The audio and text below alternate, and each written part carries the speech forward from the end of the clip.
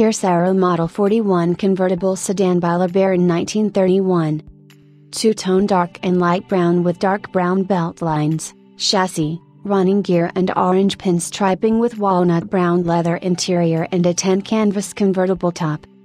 Engine, L-head, straight 8, pressure feed engine lubrication, 385 132 bhp at 3000 revolutions per minute, gearbox, 4-speed manual, suspension, semi-elliptic leaf springs front and rear, brakes, 4-wheel mechanical drum. Left-hand drive. This unusually handsome convertible sedan represents one of the great classic era body styles fitted to one of the best chassis of the period. The year 1931 is quite significant as the second stage of Studebaker's revival of the Pierce Arrow mark. Some of the traits of the Series 3 cars of the teens were adopted, most obviously, their grand wheelbases of 137, 142 and 147 inches. For the top-of-the-line Model 41 cars the 147 inches wheelbase was used to revive, quite literally, the splendor of the legendary 66. Accompanying these biggest models was a new 132 horsepower straight-8 motor, the most powerful 8-cylinder American engine in its class. The thick single-bar bumper, unique to Pierce's with this engine, announced this model's exclusivity. The 1931 line included other visual cues. There was a deeper radiator shell and more bright work on the cars, ostensibly to offset the industry trend to more restrained colors. A new, bare-headed Archer radiator cap ornament was designed for these cars, built, ironically, at General Motors. There was technical innovation in these 1931 cars, too. Freewheeling in the transmission was the new automotive engineering device for that year and it was included in all Pierce Arrows.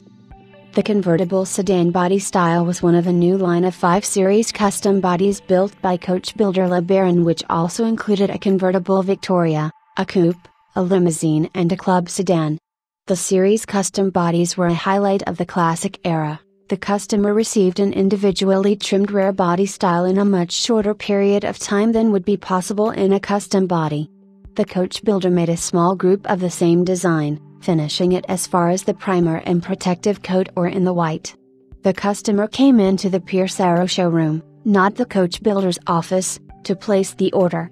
Pierce Arrow then guided the finishing of the car body and its chassis. Purchased by Mr. Browning in 1972 from San Francisco resident Mr. James Weston, this fine example was then submitted to a thorough and correct restoration.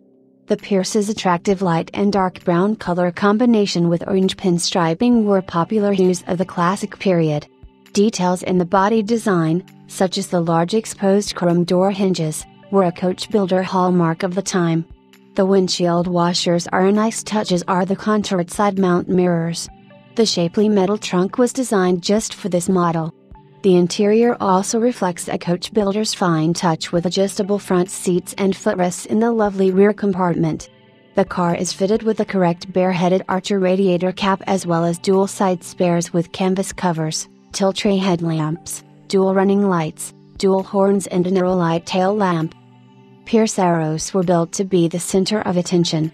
This coach builder's elegant design, using the longest wheelbase Pierce Arrow chassis, sustains that luster to this day.